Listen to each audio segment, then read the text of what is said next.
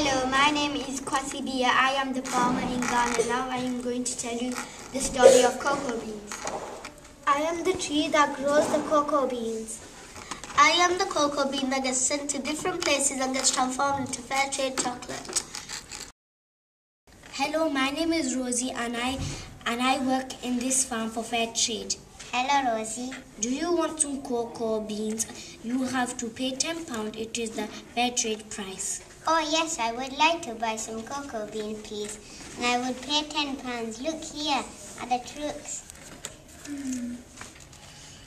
Thank you for buying my cocoa. Now I have more money for Fairtrade and I can build a well in my village so I can have clean water and I can give food to my family. If you want to know how cocoa arrives at its destination in Bradford, listen carefully. We've collected cocoa beans in our well-made sacks to take to lots of different countries.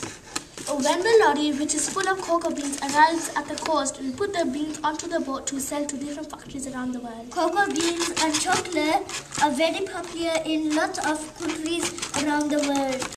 Hello, my name is Milo and I'm the owner of this chocolate factory.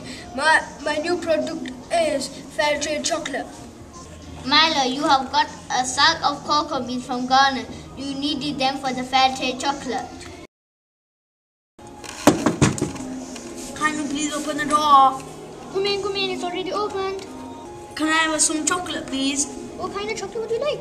The ones that begin with an F and help poor farmers. Here you go, here's your Fairtrade chocolate.